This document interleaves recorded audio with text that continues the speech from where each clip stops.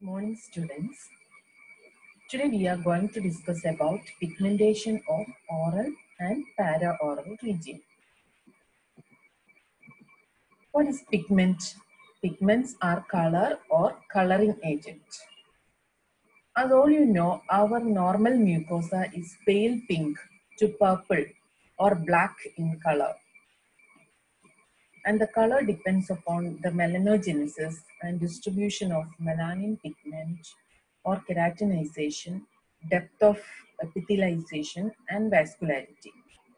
Oral pigmentation may be exogenous or endogenous.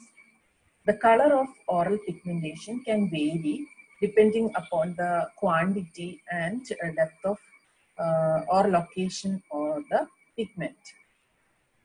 Generally, the surface shows brown pigmentation and those located deeper are blue or black in color. What are endogenous pigmentation? When the source of the pigment is from inside the body, we can call it as endogenous pigmentation. And the endogenous pigments are hemoglobin, and this can cause red or blue pigmentation. And hemosiderin pigmentation is brown in color, and the melanin pigmentation is also brown or black depending upon the amount of melanin pigment. That may depends upon the overproduction or overpopulation of melanin. What is exogenous pigmentation? When the source of the pigment is from outside the body, we can call it as exogenous pigmentation. For example, amalgam tattoo or graphite tattoo. These are traumatic deposition of metals or heavy ingestion of heavy metals and colonization of bacteria, for example, hairy tongue. Let's move on to the exogenous pigmentations. One exogenous pigmentation is amalgam tattoo. When small pieces of amalgam can break off, impregnate into the gingival or oral tissues during filling or during removal of filling or during extraction, then we can cause this type of pigmentation, and this is known as amalgam tattoo.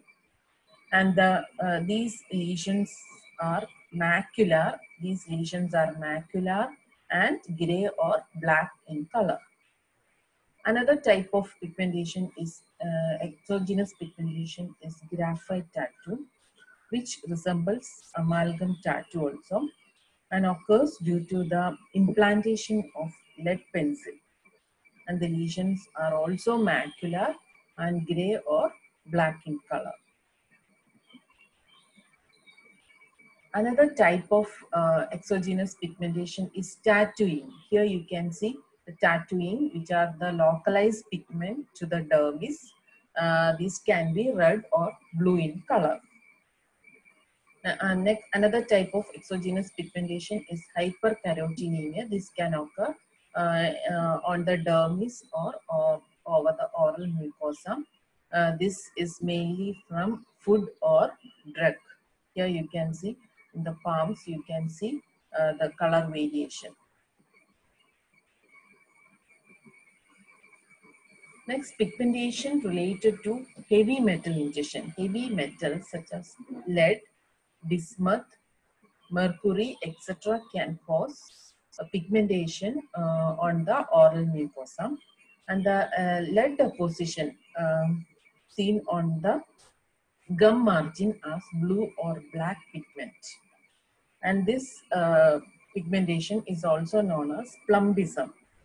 Here these pigments are deposited on the free gingival margin as eyeliner application. Bismuth pigmentation is also blue-black in color along the gingival margin without any symptoms. And the mercury pigmentation is very rare. And this mercury pigmentation is also known as pink disease, Swift disease, or acrodemia. You all studied in the mercury poison. You all studied the mercury poisoning in the previous chapter, so I'm not going deep into this. This is also due to the accidental implantation of mercury from thermometer. This is one of the potential occupational hazard for dentists and dental team, mostly arising from improper use of the amalgam alloy. And these all are iatrogenic impregnation or occupational hazards. Another type of exogenous pigmentation is hairy tongue, and this hairy tongue is usually seen on the dorsum of the tongue. Here you can see the colonization of bacteria on the dorsum of the tongue. These are chromogenic bacteria that they can produce different type of colors that are green, brown or black color.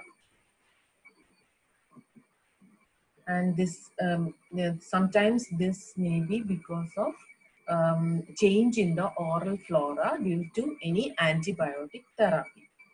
Sometimes it may be due to food, drinks such as coffee or tea and smoking.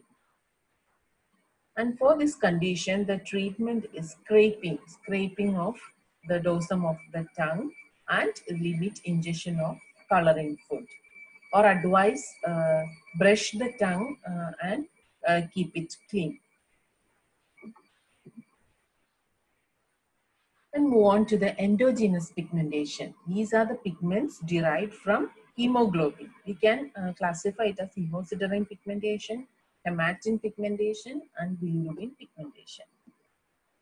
Hemosiderin pigmentation can cause brown discoloration or brown pigments, and this is because of the excess storage of iron in the cells. This may be localized or generalized. The localized hemosiderin deposition is because of, these are seen in the areas of hemorrhage because of tissue injury or hemorrhagic infarcts. And the hemoglobin breakdown can cause or show different color changes. These are red, blue color because of RBC in the tissue, green color due to bilirubin, and yellow pigmentation is due to bilirubin, brown-black pigmentation is due to hemosiderin.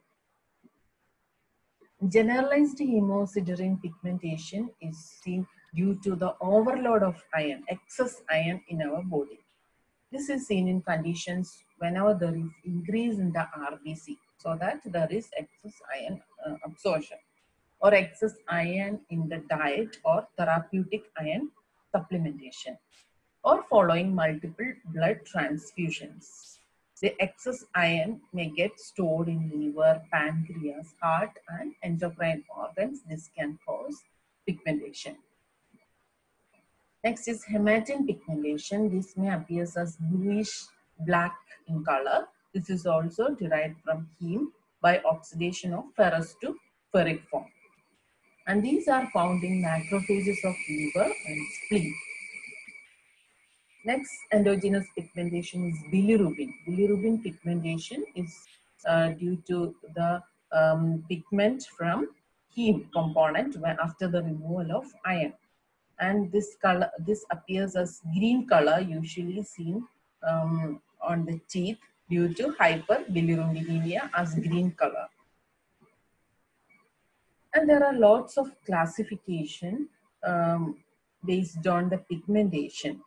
Here I choose two important classifications which are easy to follow.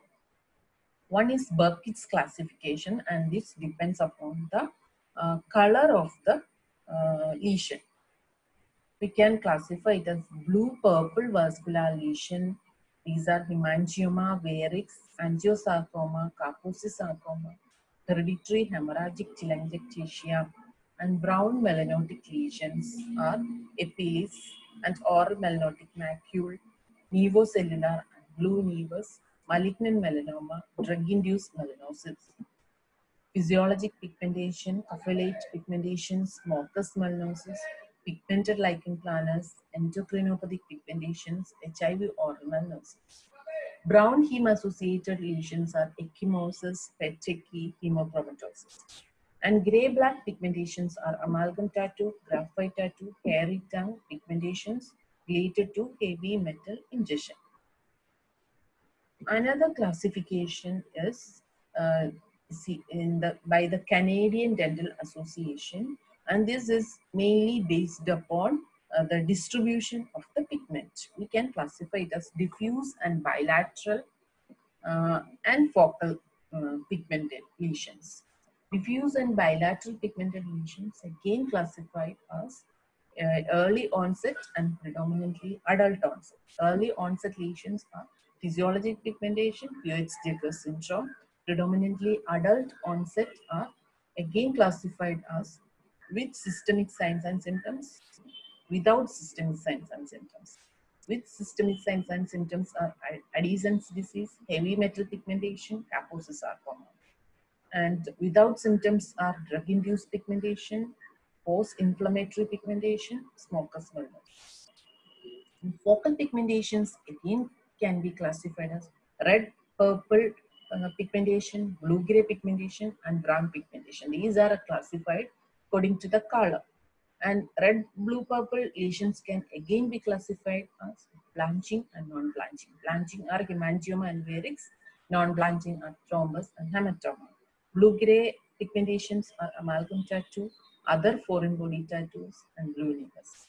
Brown pigmentations are melanotic macule, pigmented nevus, melanoacanthoma, and melanoma. We will continue the pigmented lesions in the next session. And thank you. Thank you all for listening.